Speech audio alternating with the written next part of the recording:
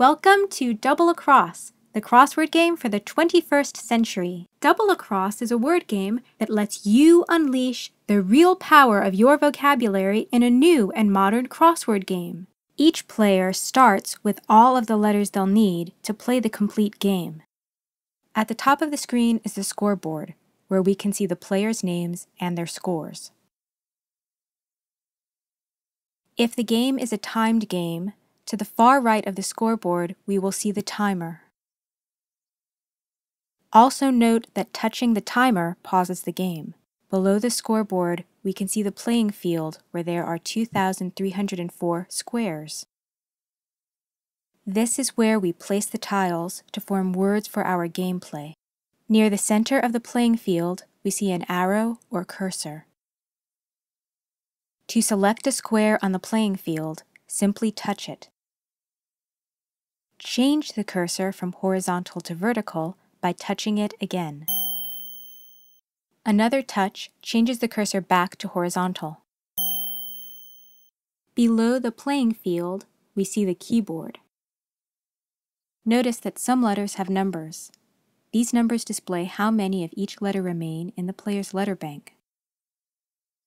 For example, each player has 4 R's at the beginning of the game. In the lower right corner of the keyboard, you see the Hide Keyboard button, which, as you might expect, hides the keyboard. To get the keyboard back into view, just touch the top edge of the keyboard that is still visible near the bottom of the screen. Also on the right side of the keyboard is the Menu button, which brings up the game menu. Other keys on the right side of the keyboard are the Delete key, the Done key, and the Tiles key. In addition to the keys just mentioned, there is also a Buy key at the bottom left, which is used to buy letters. We will discuss these keys as we play a sample game. Let's get started, shall we? The iPad randomly picks the starting player. In this case, Player 2. Player 2 begins by touching Begin to dismiss the dialog box, selecting a square on the playing field, and placing his chosen word, Artifact. Notice how the prospective score is tallied as you add letters to the playing field, as shown on the small number at the bottom right of the most recently played letter. When the Done key is pressed, the iPad checks to see if the word is in the dictionary, and if so, scores it accordingly, 1 point for every letter times the number of new intersections. The first word played is worth the number of letters it contains. Player 3 is up next, and after checking his letters, he touches Begin. Player 3 decides to move the cursor into place by touching right below the R, and then types ESCUED to form the word Rescued. To move around on the screen, just swipe the screen right or left, up or down. To help see more of the board, we can zoom out a little by touching the board in 2 places and pinching. To zoom in, we perform the opposite gesture. Player 3 finishes his turn by pushing Done. Player 1 presses Begin and decides to move the cursor to write the word Becoming.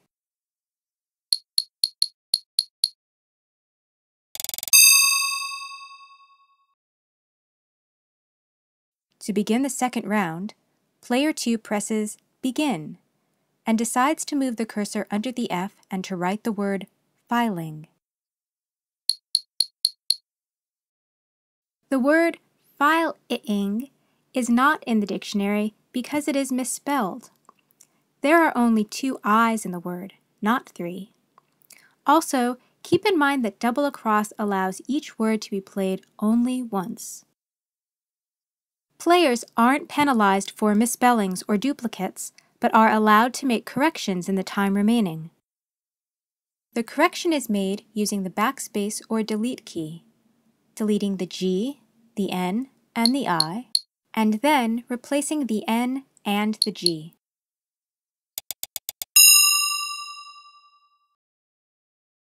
For his next turn, player 3 chooses being.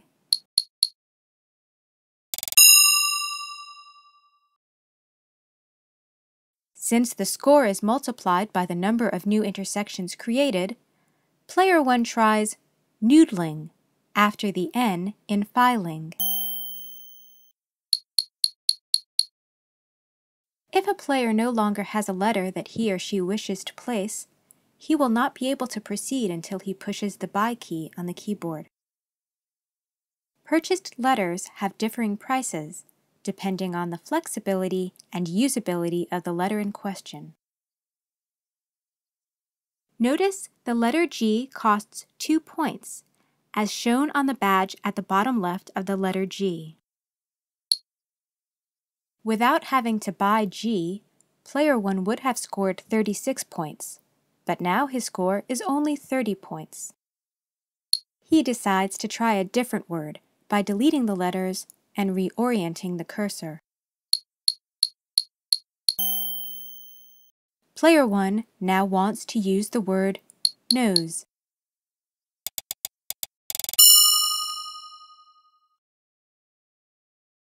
Player 2 has seen the 36 points that nose has made for player 1, and so wants to capitalize on that fact by adding a D to the end of nose, making nosed.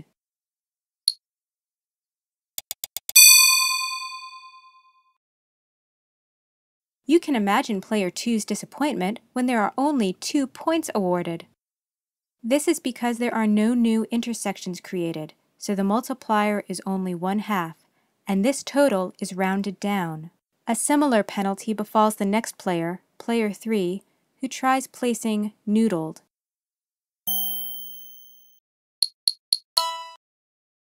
Also, player 3 needs to buy a D to finish noodled. Player 3 uses the buy key to buy a D.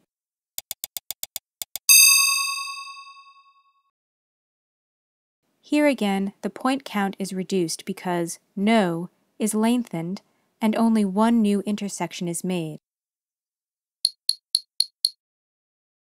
Player 1 demonstrates the power of S and shows clearly why S's cost so much. By adding S to artifact, he gets to count its original 8 letters in addition to the points he makes from saddle.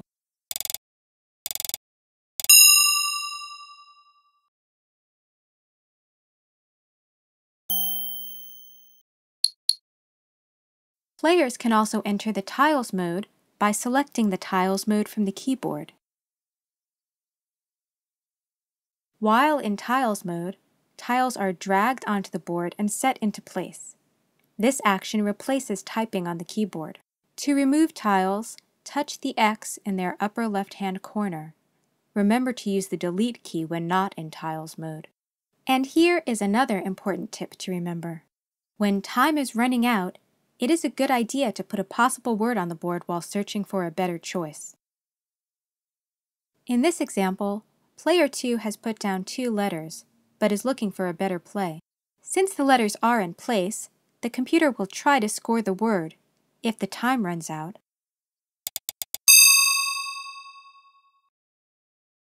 If a player chooses not to play, cannot play, or doesn't place a legitimate word, the turn is counted as a pass. Play continues in this manner until a player's letters are used up or all players pass consecutively. At the end of the game, the number of letters left in a player's letter bank are deducted from his score. That's about it for our guided tour. Remember, when beginning a new game, be sure to go to the Options menu to select the dictionary and language to be used, and whether or not proper nouns are allowed. Additional information can be found in the Help menu. Here you'll find the official rules, frequently asked questions, and additional odds and ends, for example, how to hook up a Bluetooth keyboard. Also, check this out. Double Across lets you compete against a number of really interesting AI personalities, such as Jane Austen, Mark Twain, and more. To get started, just touch New Game from the main menu. Good luck and have fun! Hang on to your hat, you're in for a real treat.